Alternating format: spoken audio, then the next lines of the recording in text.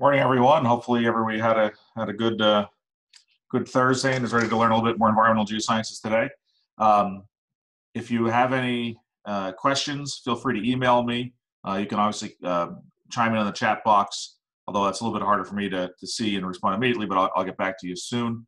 I apologize; it took a little while to get the audio lecture and recording posted last time. I could have trouble getting it uploading to Carmen, but I have that sorted out. If you look on the Carmen page for our course, you'll see in modules, there's a lecture 1 recording that's present there, and they'll be there every day, hopefully within just a few hours after class. It takes about an hour for my computer to process the lecture and convert it to the right file format, so it'll probably be at least that long. As far in terms of the lecture slides, I see a question on the chat. The lecture slides are all online. They'll be posted on typically on Sunday evenings for the whole week. So the lecture slides for today already have been online, and the recording will be shortly after the course. So a little bit of this at the beginning of the class. If there are any questions, will be somewhat of a review. I'm going to go through it quickly, but I want to remind you that the 3 link concepts we're going to try to integrate in most of our discussions throughout the semester are going to be linking human population growth, sustainability, and linked Earth systems. And we're going to sort of go over this again a little bit briefly in terms of human population growth, because quite frankly, this is one of the biggest issues facing society, is how we sort of think about population growth and how we can sort of understand and prepare for the population the world's going to have to provide resources for in the future. So again, this type of curve is called an exponential growth curve. I think it's pretty striking to realize, how that even in terms of, this is in the billions of people on the y-axis. As recently as 10,000 BC, 12,000 years ago, the end of the last ice age, it basically had just a few 100 million people on planet Earth. And we've seen a pretty much exponential growth curve throughout the last period of time, which is sort of inexorably going towards about a 9 to 10 billion people. So again, the exponential growth curve is how our population is increasing. A lot of this has come to the fact that we've developed the capacity to innovate technologies, things like going from the Stone Age, Bronze Age, Iron Age, and clearly what actually contributed to the recent exponential growth or the higher order exponential growth are things like developing agricultural crops, the ability to store foods, some basic medicine, the ability to mine precious metals, ores, etc., have allowed us to sort of expand the number of, industrialize and expand the number of people who are able to get resources, and as a result, increase the number of children people are having. Agriculture in America is one of the big aspects where families had, as an example, I should say, where families had something like 8 and 10 kids on average, depending on the region, just to meet agricultural needs during that time. And all of these have sort of contributed to exponential growth, but largely it's tied to the development of technology allowed that capacity to increase. Again, I highlighted this here. Maybe it's a little too close to home and during a pandemic, although we're doing a lot better than the Black Death for certain, which is that the one break in the exponential curve, of course, was related to the issue of Black Death back in the 1300s. I got a couple questions on this after the last lecture, so I just want to be clear. When we talk about growth rate, the few things I want to highlight here are that a growth rate at 0 or less than 0, negative, implies we're no longer seeing an increase in population. Even a small fraction, 0.1, implies population is actually increasing. And note that most of the developed countries, United States, certainly Russia and Europe, are either in the slightly positive to even negative population growths. Most of the positive growth rates are really rapid exponential growth rates are actually occurring on the continent of Africa, Southeast Asia, and some other parts of the Middle East in general. But getting back to the actual growth rate, maybe I didn't make enough time in this. That reflects the population at time 2. So let's just say population at time 2020 minus the population at some time in the past. So let's say 2000, and that's multiplied by the population at time 1, 2000 in this example, times T2 minus T1, which is the number of years that have elapsed since 2020 to 2000 in the example I've given. So key aspects here: population growth is variable throughout the world. It's clearly large discrepancies, particularly in what we traditionally had called developing nations in Africa, and now are deemed to be more appropriate to call them economically challenged or poor poor nations. So anything that's a positive value, a small fraction, 0.1 is growth. Negative value equals decline. And where this ties to is the fertility rate. So that again goes back to the number of children per woman. And you'll note that nations like the United States, a lot of the developed worlds were in those sort of the 0 to 2 children per woman, or a fraction of a child per woman to up to 2 children, 2 to 3 children per woman. Mainly the birth rates are much higher in those areas where I described the population growth. Key aspect, and I know I'm covering this just as a review of last time, the key material is that the fertility rate is pretty much directly correlated with GDP. You'll notice that the fertility rate sort of exponentially declines with increasing per capita income. A few examples, primarily tied to Angola and Saudi Arabia, tied to economies with really large percentages of oil exports that sort of drive their GDP off of the line, and maybe one would argue that some of those resources in those countries don't necessarily reach the general population. I won't provide a comment on that, but that's something to think about. And then Israel has a relatively advanced economy, but a high fertility rate. I won't go through these numbers in detail. We already talked about in the last lecture, but for perspectives, our current population is 330 million people, and we are going to pretty likely to reach 388 million people by 2050. World population again by 2050. So that's 30 years from now. It's clearly easily within your working career, and probably even 2060 is going to be within your working career. We'll make the climb to 10 billion people before your careers are over. And those numbers are just sort of challenging to think about, which we'll come back to that. So just putting this all in perspective, how has this looked over the last decade the last century or so? We sort of ended World War II at about 2.5 billion people. So we talked about going from a few hundred million to a billion between the last ice age 12,000 years ago and modern era. But just in the last century, we've gone from 2.5 million people at the end of World War II, with projections getting up to close to 9 to 10 billion by 2050. And you can see here we've basically doubled in a time interval about every 40 years throughout that. And you'll note that if you go to 3 billion to 6 billion, most of that growth rate has actually occurred up till about the year 2000. And you'll notice that we're actually not set to double again until well beyond 2050. So this actually highlights something that's relevant to think about, and can be tied directly back to this fertility rate versus GDP, which is the fact that we're actually starting to see the growth rates decrease, while the population still increasing.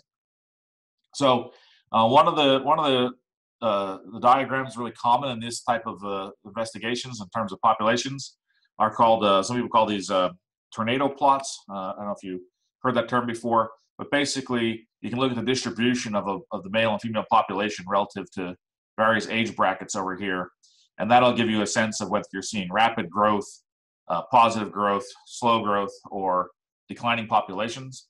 So, for example, if you were looking at Italy or Russia, you're actually seeing a net decline in populations based on the fact that the bigger populations are up here in the middle and smaller populations are falling in behind it.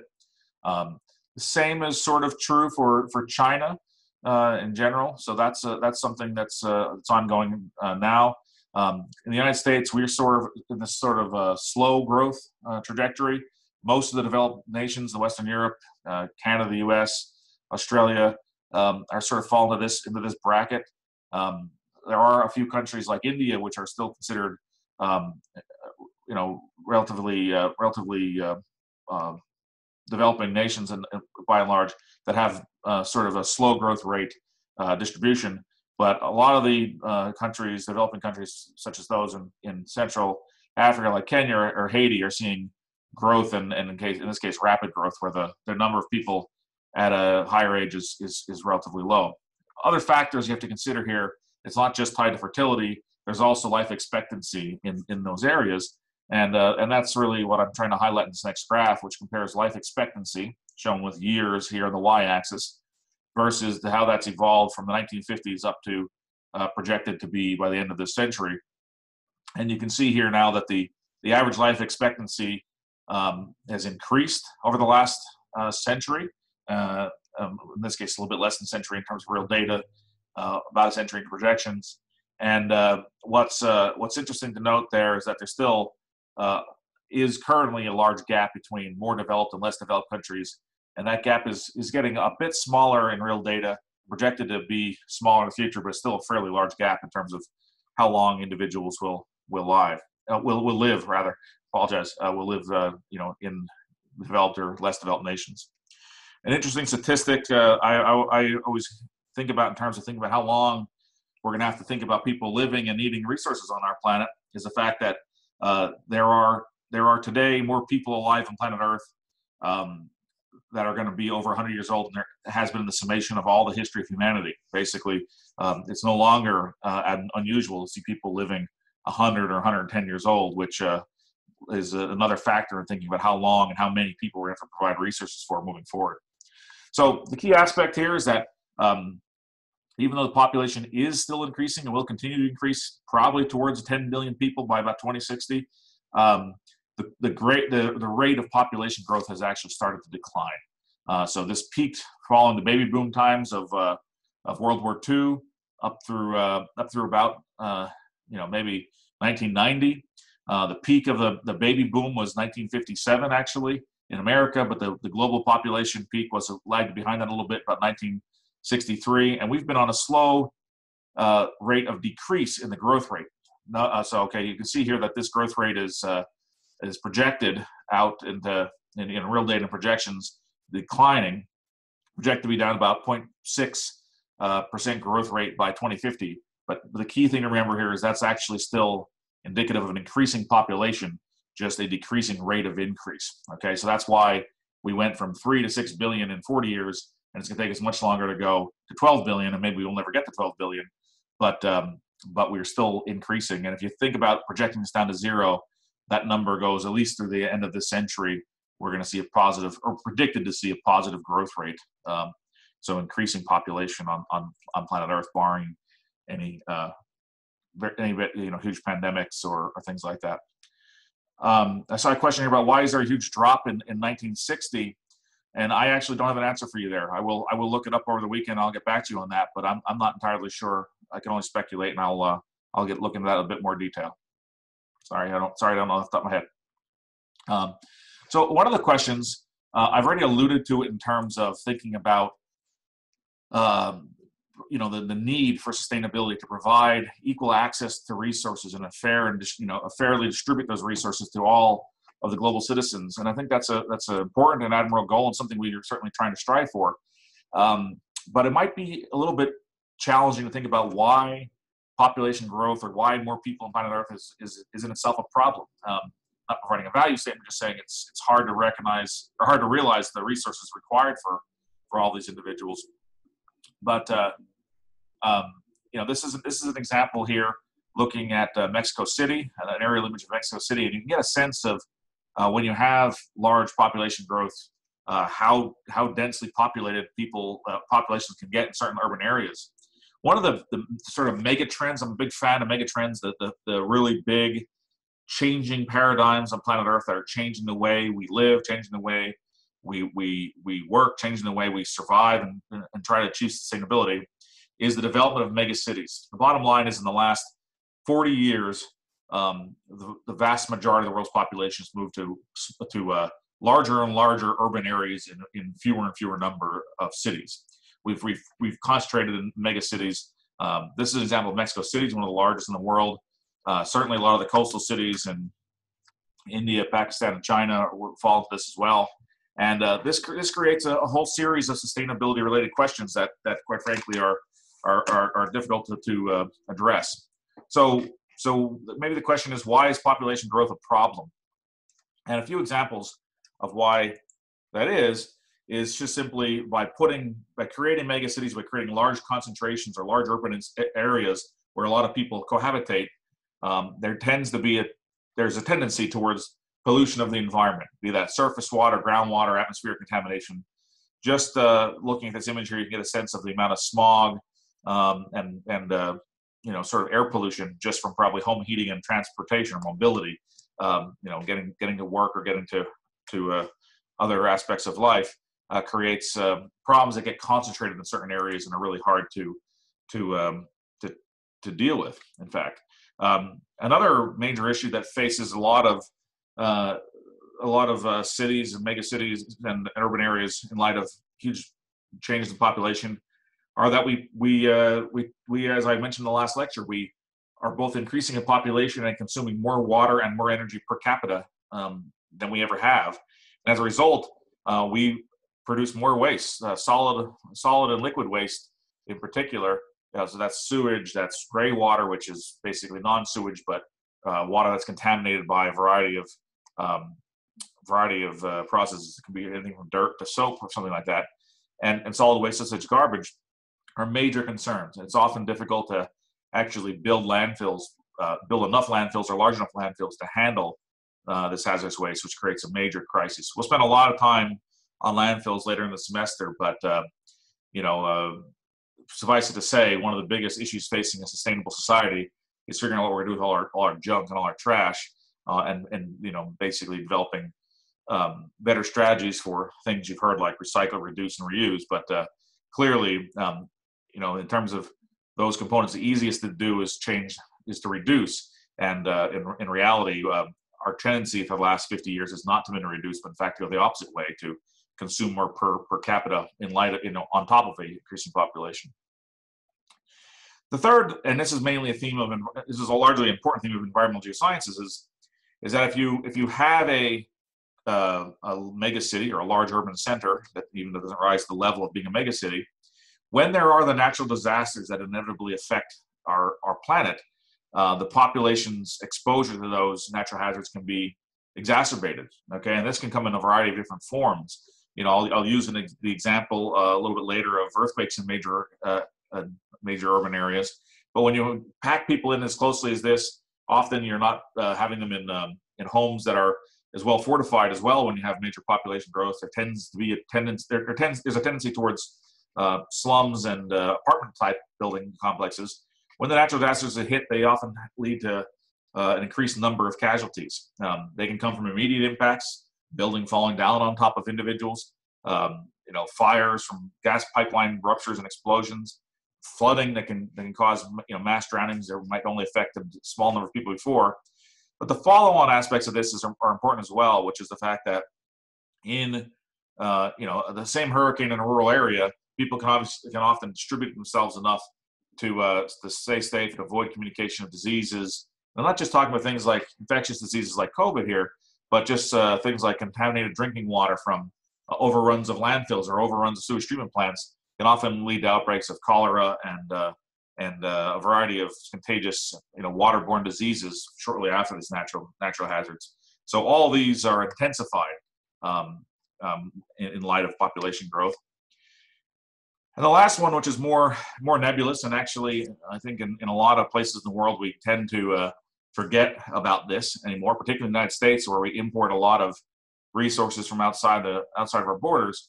There tends to be an overexploitation of natural and non-renewable resources. So these can be things like coal, oil, or natural gas. They can also be things like water, quite frankly. Nowadays, many of the mega cities, I'll take it back, many of the large urban areas in the United States no longer actually have enough water, for example, locally. The water needs to be treated as a non-renewable resource. And as a point of fact, a lot of your larger urban areas, such as New York City, Washington, D.C., and Los Angeles, of course, import their water from other parts of their states, but over great distances. And there are additional examples of this, such as even if we start thinking about moving away from oil and gas and trying to move towards some sort of more renewable energy resource like solar or electrical storage, energy storage and batteries, it requires things like rare earth elements, cobalt, lithium, and those resources are, of course, have to be exploited from somewhere. So we'll come back to that later, but where I want to highlight with this idea of overexploitation of natural and non-renewable resources is the fact that we have to really develop a concept around sustainability. We have to think about what our goals are and what are the efforts we're going to make to achieve that. So I wanted to put a few definitions here for you. The key thing here is that sustainability is a development which ensures that future generations will have equal access to the resources our planet offers. That's a goal And you can extrapolate that or extend that to say future generations in in all parts of the world, not just in one country or another. And the types of development that are economically viable, do not harm the environment, and are socially just. Those are two alternative definitions for sustainability. I won't. I would accept either one on an exam or anything like that. Don't worry about that. But they both give you a different concept here. But the key things I want to highlight is that it's not just whether we can make sure the environment stays healthy. But we need to make sure there's sustained economic viability of the process. If as a tendency is, and particularly environmental sciences, if we can't make it break even or economically positive, it's often hard to sustain environmental things. And I will talk about this a lot more throughout the semester, but here's an example of a large-scale coal mining operation, deforestation. I think this is actually a gold mine, and this is a large rare earth element mine, actually in China. And in all cases, you can see where they're pretty disruptive to the landscape. Obviously, removed vegetation, soils, etc. And effectively, what we create here are what are largely called scars that are they're not going to become an arable portion of land again that can be used for farming or living. In many cases, the long-term future of these best case scenario is become another example of landfills. On that topic, and I'll talk about this more in the semester, later in the semester as well, is that the issue with the disconnect between harvesting resources at one location, transporting them to another location to use them in these large urban areas, is the fact that we have a tendency to have this sort of not in my backyard mentality. We typically do not want mines to be near large urban areas or quarries and things like that. And as a result, even though these make pretty big scars on the Earth's surface and are largely only usable for things like landfills and things like that, that often can't be used for that purpose just because there's a large geographical distance in many cases between them. And as a result, they tend to just become long-term wards of the local governments that have to be managed as waste areas. So, in addition to something like harvesting mineral resources like that, there are some other important examples of sustainability with regard to land use that I want to highlight here. And one of the best examples you may have heard of the RLC. It used to be, in my lifetime, was a viable waterway on the border between Uzbekistan and Kazakhstan. Once was a really popular tourist destination in Soviet Union, and basically the region has been greatly damaged by human attempts to basically create irrigation, utilize water for other reasons than the lake, and obviously destroy the ecosystem in the process. So the reason the lake actually was changed was largely by diverting the water that was coming into the lake in order to use it for agricultural purposes. And I'll show you a video here for a few seconds about sort of the history of what happened here. You might enjoy having a break from me talking and hear somebody more articulate. So, one of the really neat things to do in Landsat is look at change through time, of course. And one of the most dramatic changes anywhere on the globe in terms of environmental change is the RLC. And the story is that the RLC is an inland salt lake. At one time, it was a productive fishery, salt lake, though, so it wasn't a source of agricultural water. But the rivers that ran into it are a source of agricultural water, and they were also the source of all of the water in the RLC. All along the rivers, the Sird area and the Amud area, there's irrigation that's been developed since the 1950s when the Soviet Union had a big push. So there are irrigation fields in some areas in large patches, and then in other places just following close to the river. Just south of the lake is a massive area of irrigation. And all of this irrigation is taking all the water that was going to the lake, and the lake is dried up. And you can see just from 1999 forward that the North RLC, the small part on the top, is shrinking for a while and then stays fairly stable. They dammed that off from the southern lobe. And then the large southern lobe on the right-hand side completely dries up in 2009. It's made some recovery since then with some decent rain, but they've pretty much written off the lower part of the lake as hopeless. It's just going to be dry. And it has a real negative impact on the area beyond the lake in that all of the minerals that have dried in the bottom of the lake, and the pesticides and so on are being blown around the area, salinizing croplands and causing health problems.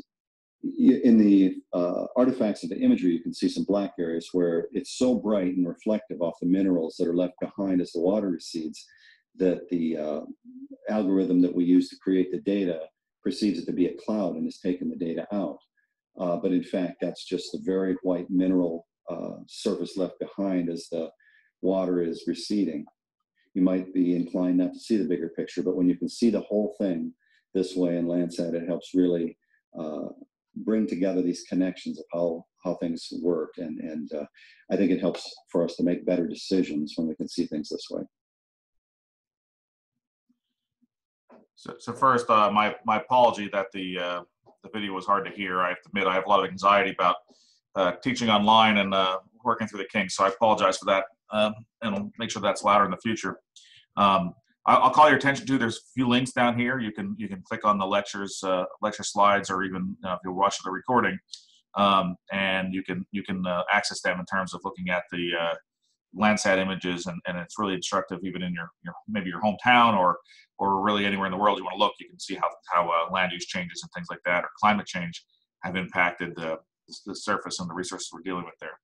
So again, I apologize, the video was hard to hear, and I'll take some corrective action for that moving forward. Another example of sustainability, which is fairly commonly discussed, is the issue of fisheries. Now, this is something where there were major declines in probably in our parents' lifetime, which caused the fisheries to basically be overfished and cause major sort of irreparable damage to the fishery systems. So this is an example here of the Atlantic cod. So this is off of the New England area of the United States and Canada. Cape Cod's named after the fact it was a famous cod fishery, but it really extends all the way on the northeastern seaboard of the United States, from about New York City up to Newfoundland.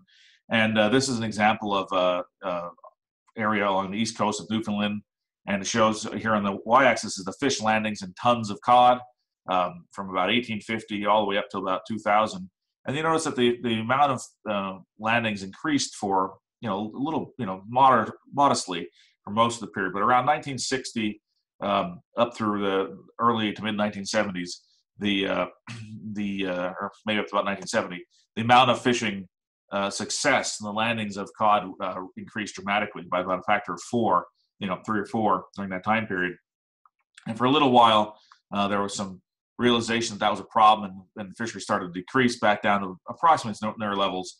But by the early 1990s, the cod fisheries in this region basically had died off, and then as a result, the cod fisheries today remain a pretty unviable system, which we'll talk about why in a second. But before I go on, I'll ask this rhetorically, given that they don't have the opportunity to get it in person. But can anyone take a guess at why this happened? What are some of the reasons that the cod fishery actually started to suffer? The main reason, if you have thought about it, is actually increased technology that advanced the fishing capacities. A few of those are things like nets, better motors to actually transport and fish more efficiently. Go out, fish, catch, come back, drop off your materials and your catch and go back out. So basically faster boats. And also people always love to talk about fish finders, but in fact it's probably not really a relevant one. More it's about decreasing the habitat by being able to get out there more fishing and fishing in longer distance commercial charters. So some summary information just to get you a sense of this here is that the cod populations are likely to never recover. But by 2007, with great efforts to protect the fishery, minimize fishing, and actually stop fishing largely, the cod stocks in 2007 were back to only 1% of what they were in 1977. And if you look here, you remember in 1977, we were already starting to experience some decline. So by most of this trend in here was a realization that there was both a problem with the fishery and also the reality that people were fishing with better boats and nets and whatnot, but actually catching less fish because of the fact that it was harder to get, and they're basically going more nautical miles on the boat to get that that bounty, and by the early 1990s, that entirely collapsed. So even by 2007, with an extended period of no fishing in that region for cod, a lot of protection of cod, we're only back to 1% of what we were, even after the peak. And the main reason that that this cod population hasn't come back with attempts to just basically preserve the fishery is the fact that highlights the third component of our sustainability, is thinking about this as systems. So the key aspect here is that the system itself has changed. We didn't fish in this example in a sustainable manner, and the cod, which was previously the top tier, predator, and fed upon smaller prey such as herring and shrimp, was no longer there. And once those cod were no longer there to actually sort of hunt the smaller prey, what ended up happening is various components like shrimp and herring populations expanded. They destroyed other things that they fed on in the ecosystem, and as a result, we really can't see. It's sort of like an invasive plant species, if you will, but it's an endemic herring and shrimp species that just blew up in population and sort of outcompetes the cod. So cod population hasn't really come back at all. The best numbers I've seen, or most recent numbers I've seen, are from 2015, and we're only back up to about 3% of the pre-peak average now, from what I saw in 2015. But it's not totally clear if that's tied to 1977 or to the prior to that date in the paper. So cod fishing now, what they were doing to try to do it sustainably is minimize large-scale fishing in this region. You have to have a certain size of catch to make sure they're having opportunity to breed. But still, the long trajectory here is that there probably will not be any great success in the cod fishery for a long time, just simply because we've effectively removed their habitat by allowing other species in the system to outcompete them for the key resources they need to survive. So what this hopefully does is highlight the need to consider things as systems. So the whole idea of a linked Earth systems or systems approach was really an idea that came out of MIT Business School quite soon after World War II, really, or maybe a little bit later than that. But for our purposes, it's been adopted in environmental sciences and environmental economics, and really a lot of aspects of sort of logical thinking in various types of domains. But what I want you to do is think about this definition, which is a system is a term used for any complex whole with smaller connected parts working together. Obviously, we think about cells, tissues, organs, systems in our bodies. Same is very much true for the environment. And the key aspect of the systems is usually a change or malfunction in any one of the parts can affect other parts of the system. It can also affect the system itself. If our cardiovascular system starts working, we can die. We sort of know this implicitly, but it's actually been relatively recent, in the last several decades, really, that people started to think about environment in this way. It seems naive once people start to think that way, but in reality, that was the way people, were thinking, oh, we're gonna stop cod fishing and cod will come back. Well, that didn't happen because the system was perturbed in an irreparable manner. So, Earth systems, adapting the systems model, refers to the Earth's interacting physical, chemical, and biological processes. As we'll see as a sort of a sub-theme of our course throughout the rest of the semester, in all systems, we need to consider the physical, chemical, and biological factors, and all of them are interrelated and will feed off, and there'll be positive feedbacks off of each other. So, in some sense, in an Earth system, in environmental geosciences, we consider the geosphere, the land, so that could be islands, continents, whatever the case may be. The hydrosphere, which is the groundwater and ocean systems. The atmosphere, the air we breathe, and the biosphere. And nowadays, in the last about 5 years or so, the big buzzword in environmental sciences is that we no longer call this the Earth systems, we call it the critical zone. But for our class, I like to keep it simple with thinking about the population growth, sustainability, and systems approach, but recognize that some folks now call this Earth system the critical zone that encompasses all of these different subsystems together. So, obviously, as part of this, which we'll get to in the next lecture, is this includes the planet's natural cycles, such as the carbon, water, nitrogen, phosphorus, sulfur cycles, and all deep Earth processes. Okay, so this can This can be related to things like volcanic eruptions, earthquakes, but all of these are going to have positive feedback loops, which is we're going to spend most of the rest of the semester discussing. So key thing I want you to remember here is we want to think of this critical zone or these Earth systems as a linked Earth system in which physical, chemical, and biological processes will all be interrelated and we'll have feedbacks on each other. So obviously somewhat rhetorical again, given the nature of the online courses, but what does this image show here? And for those of you who have probably can look at this, most of you probably can recognize this as a coral, but what you may not be obvious to untrained eyes that this is actually what's called a bleached coral. It's lost its capacity to generate photosynthetic energy, and basically it has died. The important thing here is that once this happens, once we've lost the capacity for this coral to work, it's lost its ability to sort of purify the water in the system. So one of the key aspects we'll talk about why this is in a second. This has an impact on sustaining productive fisheries and no longer is there to filter water. Obviously, coral reefs are quite popular and major tourist attractions, so this affects that. And the other aspect, and this is relevant when you start thinking about climate change and sea level rise, is now we've also lost the ability for these to be natural protective barriers for shorelines. So you can see once you perturb something by killing off coral, and we'll talk about why that is in a second, you start to impact the linked Earth systems in a variety of different ways. So the key aspect we'll cover in terms of what's causing this, what perturbed the linked Earth system to cause coral damage is related to increasing levels of CO2, which are absorbed by the world's oceans. So we all know, we are aware of the fact that we burn fossil fuels, emit them into the atmosphere. But what some of you may not be very familiar with is that the major mechanisms by which the Earth handles carbon dioxide is either by photosynthesis, by sucking the CO2 into plant life, but also a vast majority of it is actually absorbed into the Earth's oceans. So about half of the human-related CO2, or about now it's up to probably, add another year, probably about 550 billion tons of CO2 since the Industrial Revolution are actually absorbed by the ocean and dissolved into the ocean water.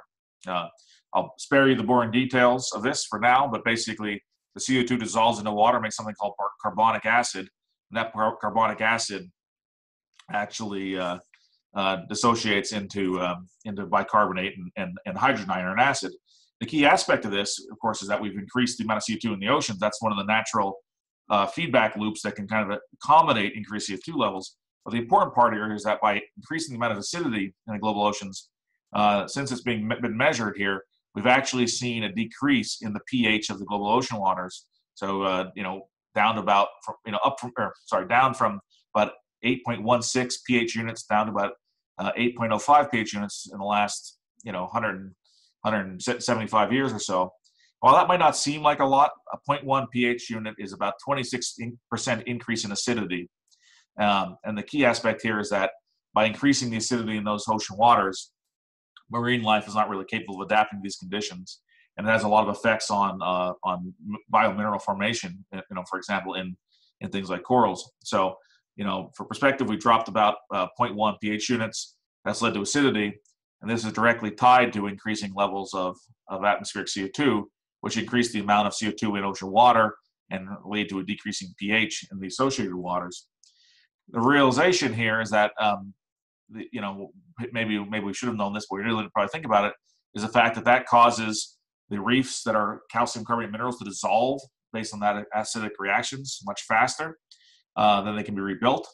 It also causes the minerals themselves to lose biomass or lose mineral mass, which means that they're more susceptible to breaking down or being dissolved, to the point where foraminiferous shells, carbonate shells, and corals often have weights that are 30 to 35% lower than their counterparts from a few thousand years ago, implying that this change in pH is actually, changed the way that the biomineral structure is formed, and actually decreases the amount of biominerals in the shells and the spines of these materials.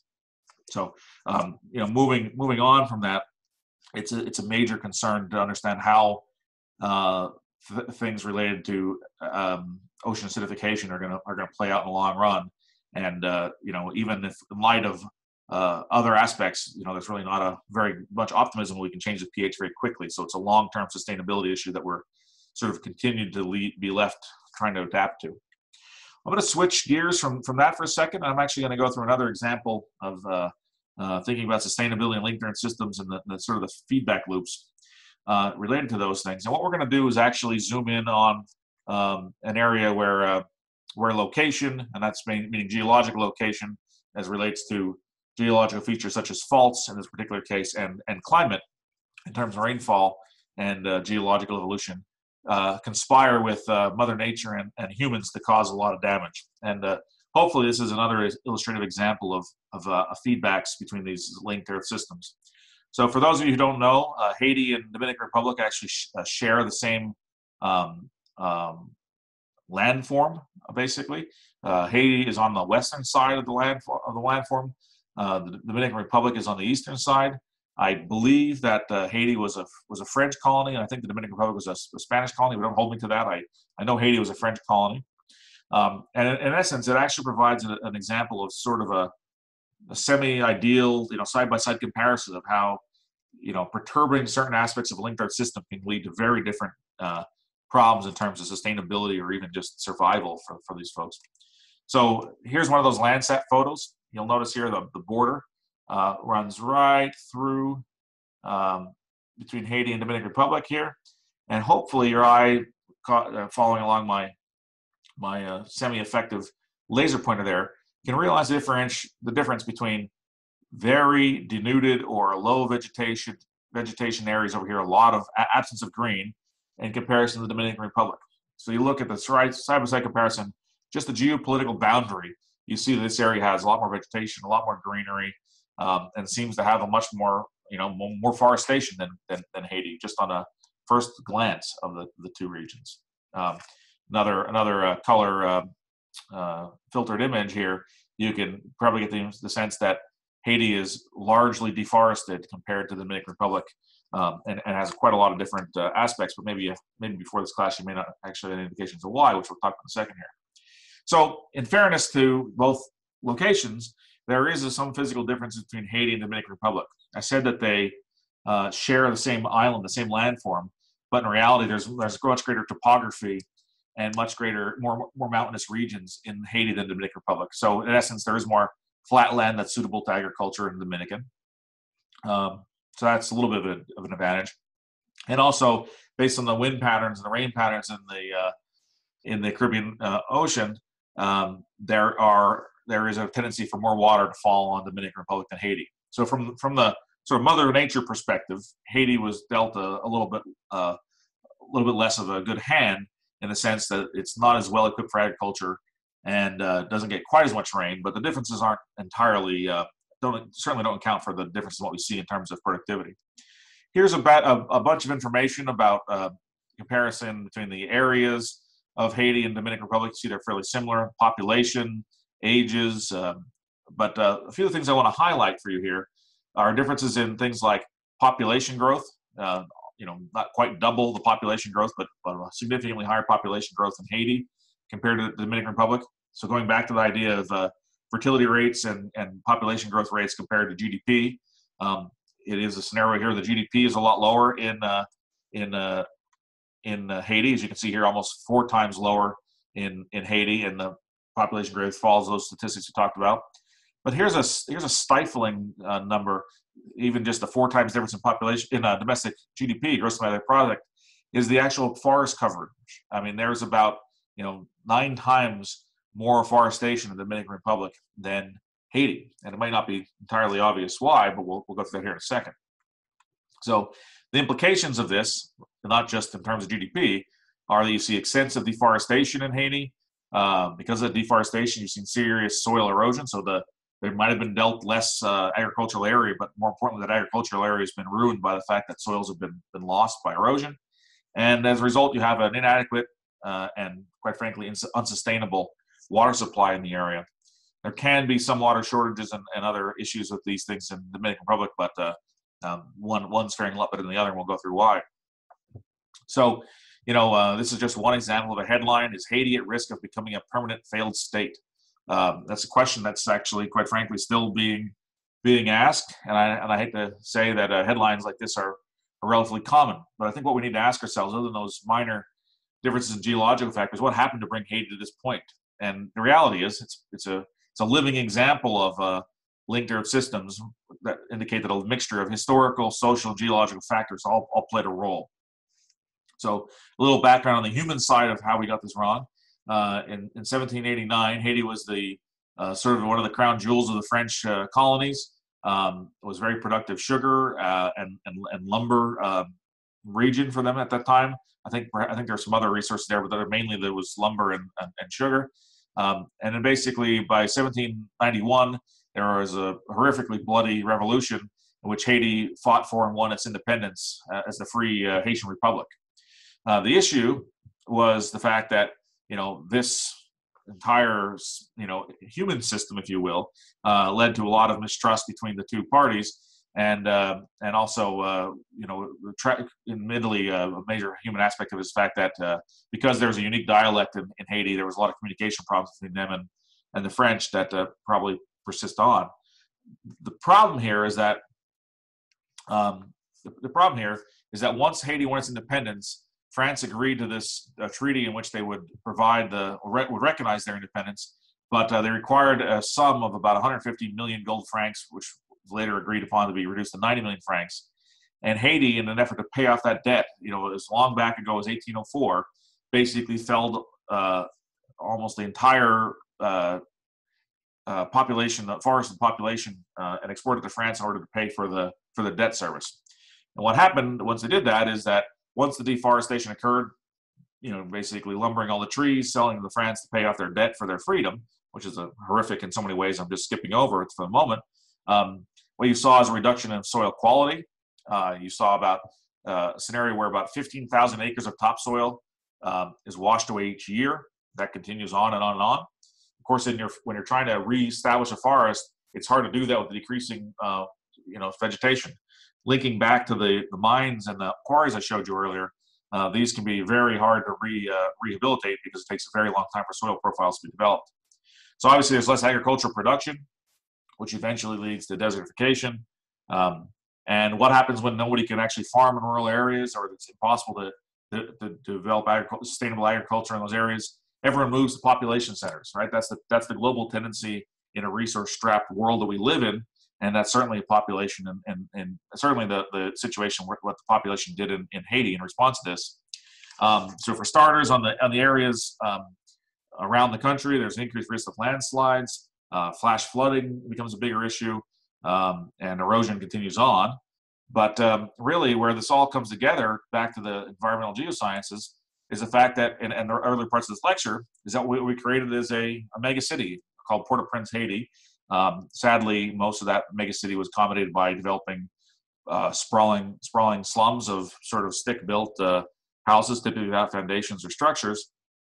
And if you remember this, what happens when we do that, when we concentrate a large number of people in certain areas, is that we prepare ourselves for greater devastation from the sort of episodic nature of natural disasters. And those of you probably are old enough to remember, I think are all old enough to remember this, when Haiti was devastated by a magnitude 7.0 earthquake, which was a pretty big earthquake, but not by any means the biggest earthquake we could have expected. But what you may not know is that the city of Port-au-Prince, where everyone happened to cohabitate and form a mega city, was actually right on a major fault line. So there's a major plate boundary in the Caribbean, between the Caribbean and the Gonavi microplate. Fairly active, pretty frequently in terms of geological time. And of course, the city was built right next to this plate, almost maximizing the effect of the devastation. So many of the areas had severe damage in a utterly horrifying scenario. 230,000 people were killed, 300,000 injured, and the number of people that were killed as a resulting follow-on lack of access to water, or waterborne diseases from drinking poor quality water, violence, etc., are really honestly quite poorly quantified and are major aspects of the casualties that we don't really have good numbers on. So to give you a perspective here, similar earthquakes in China, one in 595 people died. In Italy, there was a series of earthquakes about 2013, 14.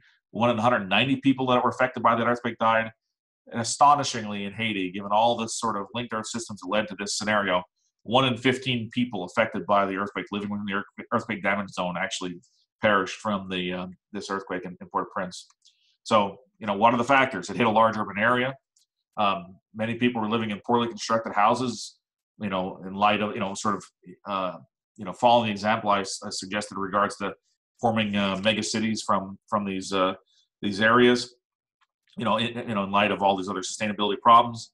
And in reality, there really wasn't a great, in light of, largely poor GDP and lack of federal government systems. There really was a limited federal rescue effort that could be enacted in this area to make it work. So, we're going to wrap up for today. Key concepts here: lack of sustainability, deforestation, lack of access to good water, lack of agriculture led to a really poor economy.